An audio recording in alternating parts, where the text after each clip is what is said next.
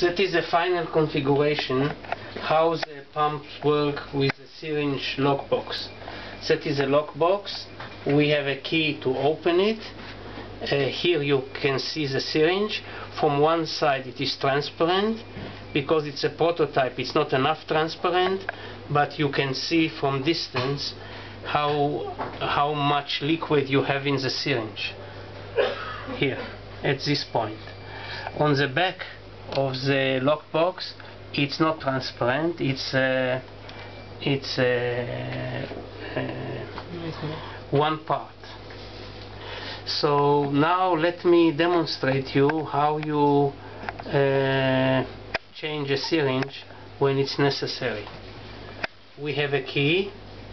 You put the key into the lockbox and you open it until the springs jumps out.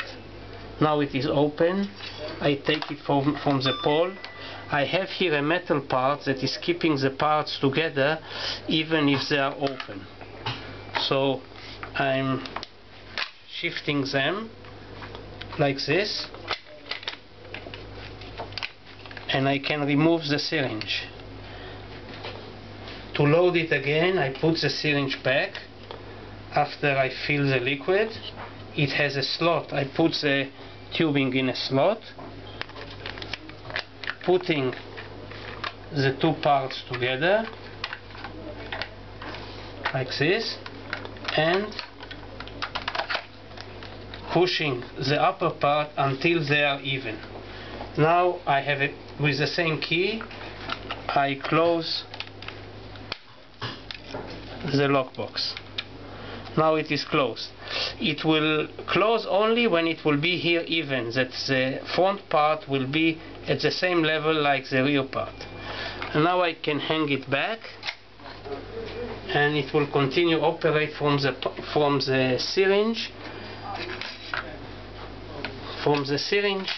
to the patient. That is a tubing, that is an extension, that is a special set for the syringe, and here we can connect an extension set. I will change now the rate to be a higher rate, and you can see how the operation is happening actually. I will put 25 ml.